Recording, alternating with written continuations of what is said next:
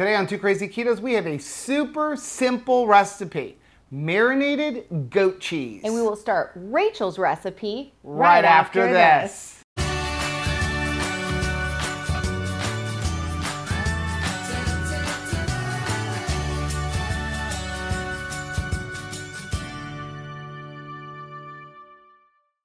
Hey, what's up, family? I'm Rachel. And I'm Joe. And we are Two Crazy Ketos. If you're new to our channel, welcome. Here on Two Crazy Ketos, we do different things like product reviews, we do recipe videos, we talk about various keto topics, and then every Monday, we sit down on the couch for Keto on the Couch. We just kind of talk about what's going on in our lives for the week. You can find us in different social media platforms like Facebook, Instagram, and Twitter. And we have a website, which is twocrazyketos.com. That's where you're going to find all of our different recipes. Now, we do upload at least 5 new videos every single week, so make sure you subscribe to our channel. And don't forget to hit the little bell icon, and that way every single time we upload a new video, you'll be alerted to it. Yeah, so today we've got a super easy recipe, and it's using something that we both love. Which is goat cheese.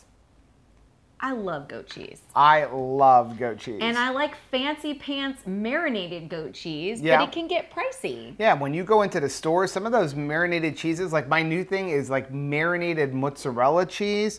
So good, but yeah, so expensive. So I actually came up with a little recipe for marinating your own goat cheese at home. So this is not a so easy, even Rachel can do it recipe. No, this one is so easy, even Joe can do it.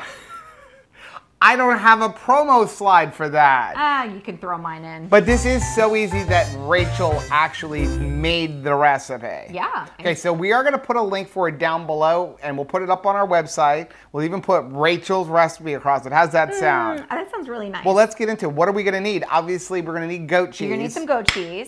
You're going to need some extra virgin olive oil. Okay. You don't have to have one in a pretty bottle like this, but isn't this pretty? I got this from Costco. It was like holiday time. They were like getting rid of them. They had a good sale on them.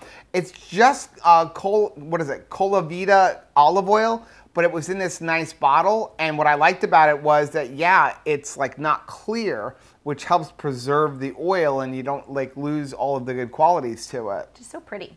You're gonna need some black pepper. I like the fresh ground. Yeah, so we don't really even measure out with black pepper anymore. We just kind of do a couple of twists and judge it by eye. Well, today you're going to have it measured out. Okay. Then you have Italian seasoning. We just use Badia. Is that how you say it? Badia? Yeah, any kind of Italian seasonings. Basically oregano, parsley, a little bit of basil in there. And some salt. Okay, Redmond's. Like Redmond real salt. Now, our new thing, usually we use table salt, but we've really gotten into the kosher salt. I like that grittiness of the kosher salt. Plus, we've got 25 pounds of it to eat up, so. We're gonna finish it off. Any kind you want.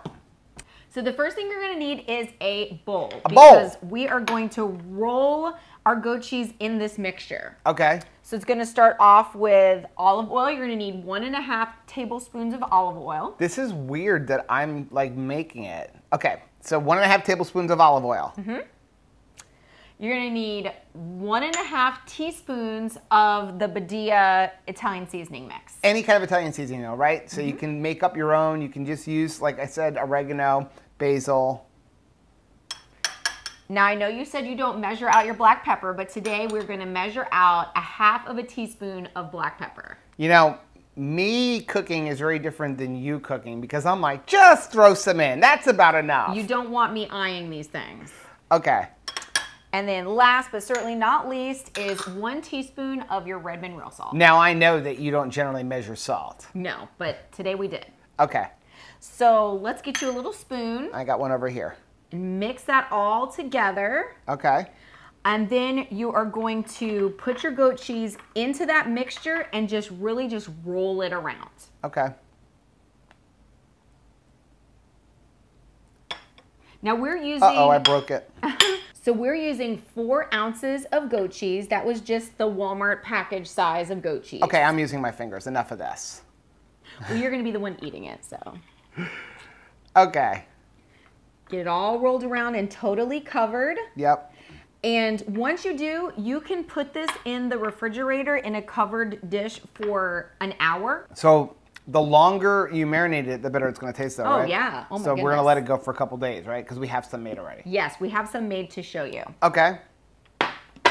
So here is the finished product, and as you can see, it's pretty beautiful. I love, this is a great way to serve it, like these little white dish if you're gonna have a little party or something like that. No. Not that we're allowed to have parties right now. No, but. no parties right now. I like it with a little bit of pepperoni. I also like it on top of our hamburgers. I mean, it just tastes really good on eggs. It's just a great condiment. Are we gonna try this? Yes, because we haven't tried this yet. Or we haven't tried this batch We yet. haven't tried this batch. Okay. So what we did is we actually drizzled a little bit of the oil across the top after we put it on this plate. It gives it a nice little presentation kind of thing. It's beautiful. Right? Ready? Dunk. Wow. It goes all the way through that goat cheese. And I like the salt. Oh, me too. Putting that little bit of salt on the outside. And you could probably do this with any kind of spice you want. You don't necessarily have to make it, you can do like some garlic, add a little bit of garlic salt in there or garlic powder in there. Any kind of flavor that you want to maybe infuse into this cheese, it's going to taste delicious. Oh yeah, it's amazing. Good job. I'm proud of you. Thank you. Well, that is our video for today. Like I said, I will leave a link down below for the recipe. Very, very simple. Again, so simple that even Rachel can make this recipe. I love it. Do us a favor, hit that like button down below. And don't forget to subscribe to our channel and hit the little bell icon. That way, every single time I come up with something, you'll be alerted to it. Until next time. Bye. Bye.